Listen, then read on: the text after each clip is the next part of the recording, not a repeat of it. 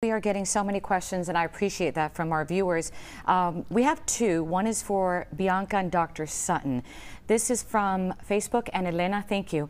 She asks, Bianca, you discuss survivor's guilt and also moral injury being very different than PTSD. How did your husband deal with this? How did people you know and love and yourself deal with this?